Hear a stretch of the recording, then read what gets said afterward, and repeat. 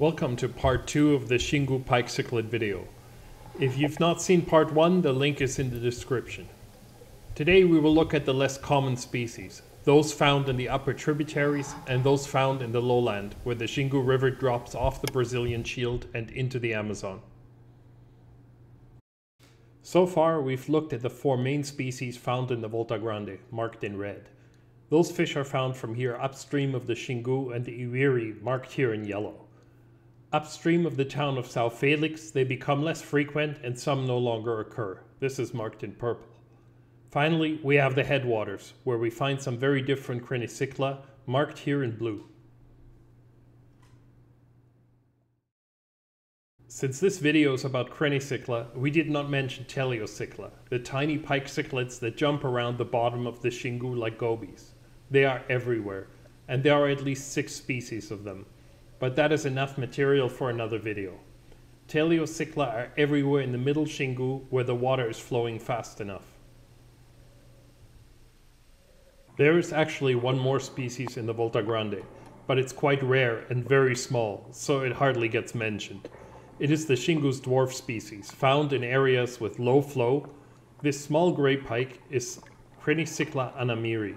It is really not common and belongs in that Crenicichla regani group, the smallest pike cichlids.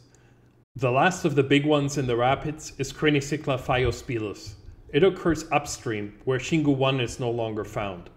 It sort of takes over the same kind of high flow habitats, but then you can find them all the way in the upper tributaries of the Xingu, even in quite cool water.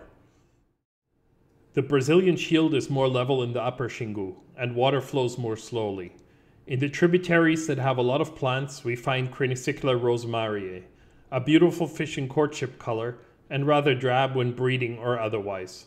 To me, these round-headed lugubris group fish are just not that beautiful, and for anyone that has ever kept any green freshwater fish, you will know that to keep that green color you need plants and absolutely perfect conditions. Otherwise they just fade.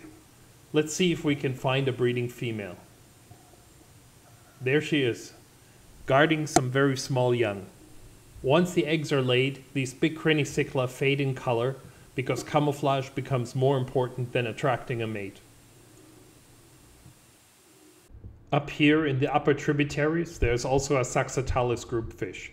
We find one of these in just about every habitat of the Amazon and Orinoco Basin. It looks pretty much like any other fish in that cf.alta or saxatalis group. Let us now head north to the last rapid where the Xingu drops into the Amazon lowland. The Xingu as we know it ends here and starts to look like a normal river.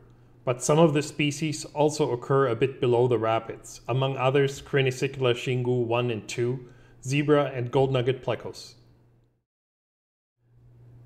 Let us look at the fish beyond the famous rapids of the Volta Grande that are now getting dewatered and destroyed by the Bellomonte Dam. At the city of Bellomonte lies the start of the lowland Rio, a broad 180 kilometer long channel that eventually goes to the main branch of the Amazon. Some of the Xingu's endemic fish occur right to the confluence, but plenty of lowland Amazon species occur here. In the murky water of the Rio, you can find Crenicichla macrophthalma, living in depth of more than 15 meters or 50 feet, where there's no sunlight. It has no color, but the shape and big eyes are almost like a benthic marine fish. Further downstream, we find more and more Amazon lowland species, and there are some small creeks and rivers that enter the Xingu.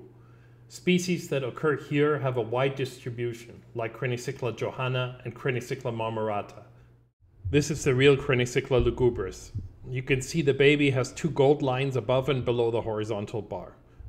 While all of these fish technically occur in the Xingu Basin, to me they are not Xingu pikes, because you can find this set of 3 species in the lower Tapajos and even the lower Trombetas. The small creeks also have another saxatalis group fish, because as mentioned before they are everywhere.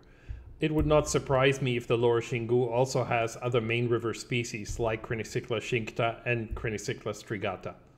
I hope you like the videos. Make sure to subscribe to this channel and contact me to sign up to get notifications for our book. See you next time.